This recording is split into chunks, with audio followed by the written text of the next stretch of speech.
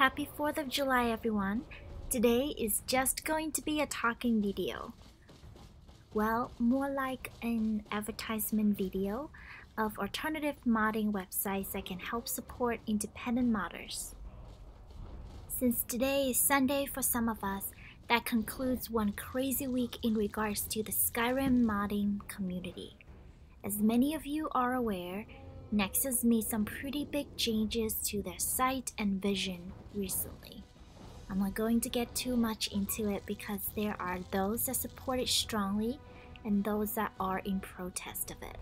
I can echo the same old upset messages everyone else is, but this isn't why I'm making this video. Yeah, we all know how scummy Nexus can be sometimes, but also be aware that they're always watching. I don't want a target over my head.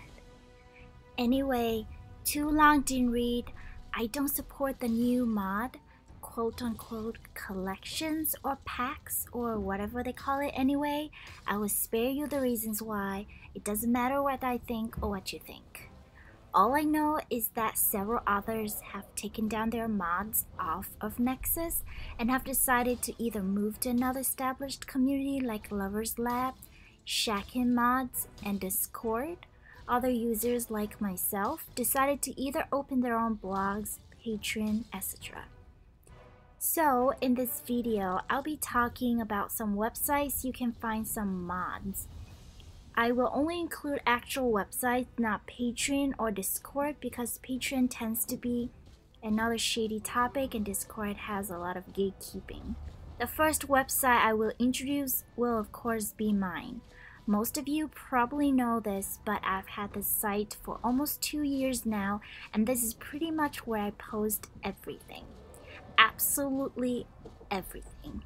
Full versions of all my mods can be found here. I know I also have a Patreon and people suspect that I might have hidden stuff there, but trust me, I don't. It's all the same. Patreon's UI is awful, so I spend more effort in maintaining my website instead. That's what the site looks like, but I'm always finding ways to better improve the accessibility and make it more useful for people. I might consider making categories for bodies in the future instead of the current categories you see here. The second website I want to introduce is from a longtime friend, Rectas. Similar to mine, he also has a website where he posts all of his stuff. It's mostly outfits, but his website has the outfits neatly organized by body type. The layout looks similar to mine, so it should be fairly easy to access. On my own website, I also have a banner advertisement for his website. Please feel free to check it out and expand your collection of mods.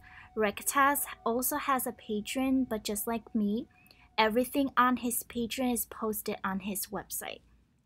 The third website I want to introduce is Amy Needs Cake's website. This website is actually just new and he's been working hard on accommodating his mods on it and making the site user-friendly.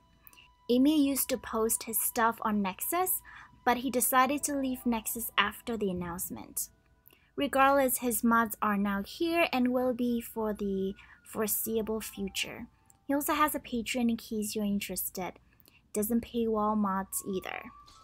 The fourth site I want to talk about is ArcaLive. This is a Korean Skyrim modding community and many times you can find some rare gems here. A lot of the mods here are usually reposts or Korean translations of popular Nexus mods. What I like about the site is that I can find mods I've never seen before, and they also have some nice phase presets. They're mostly for ECE though, but you can find a new race menu ones. You don't need an account to download from here, and you can use Chrome's built-in translator to navigate around. Anyway, that's it. I just made this video to promote my favorite sites. I check these daily for downloads. If you guys know of any good modding sites, please let me know in the comments below. I really want to thank everyone for supporting me throughout the years. I never really expected to have an actual website up and running with a decent amount of traffic daily. It made the investment into modding super worth it. I also want to thank all of my Patreon supporters. Without them, I probably wouldn't be able to sustain all this. Some of the costs associated with all this is upkeep of the website, media file storage space to host mods, Google Drive storage space for an alternative download, and of course buying the assets with their licenses. We all give and take, and that's what makes the community sustainable. So thank you everyone.